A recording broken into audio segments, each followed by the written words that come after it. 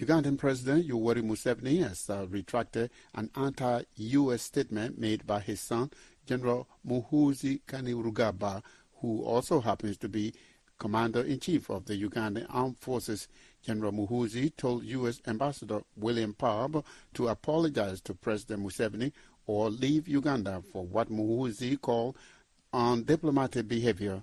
In a statement issued Monday, President Museveni said Uganda and the United States have had fruitful bilateral relations for over 60 years and that Uganda considers the U.S.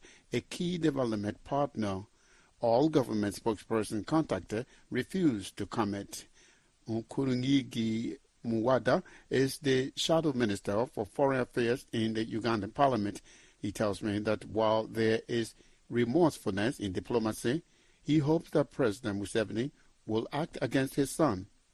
It is not surprising that General Museveni has consistently defended actions of his son, General Muhoozi Kainerugaba. A while ago, he tweeted similar problematic tweets, alleging and threatening to attack the Republic of Kenya. Mr. Museveni came out to defend General Muhoozi. We thought he would reprimand him, but little did we know that he was about to appoint him now the Chief of Defense Forces, as he is now.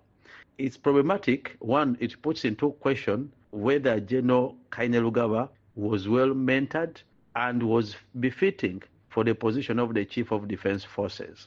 Being a son to General Museveni, he can do whatever he likes. But being the Chief of Defense Forces is a creature of statute in our constitutional order. And he drags the military into very unpopular positions, both domestically and internationally. So by making attempts to issue ultimatum, it was in breach of every known international convention and procedure in dealing with diplomacy. First of all, Uganda needs good relations with the United States of America. The people of Uganda needs good relations with the United States of America. We benefit a lot. And because of the recklessness of the regime in power, we have lost out on AGOA, we have lost out on so many fronts. Amidst there's so many fronts where the U.S. government has been supportive to the people of Uganda, both direct and indirect aid. And little wonder, General Museveni had no option. Whereas it is a tendency of General Museveni to deny letters after the public has received or taken a look at what is contained within those letters, I hope this time General Museveni won't deny that this letter is coming from him. But in diplomacy, there must be remorsefulness. We must correct what has gone wrong. But we think General Museveni needs also to take actions against his son. Nkurungigi Muwada is the shadow minister for foreign affairs in the Ugandan. President Yoweri Museveni has expressed his willingness to mediate the ongoing conflict in Sudan should both parties be open to his involvement. He said, "I'm ready to mediate the conflict if they are agreeable." President Museveni stated this on Monday during a meeting with the United Nations envoy for Sudan at State House in Entebbe. He reiterated his commitment to joining efforts to restore peace in Sudan, emphasizing that the root cause of the conflict lies in the promotion of identity politics, which destabilizes a country as diverse as Sudan.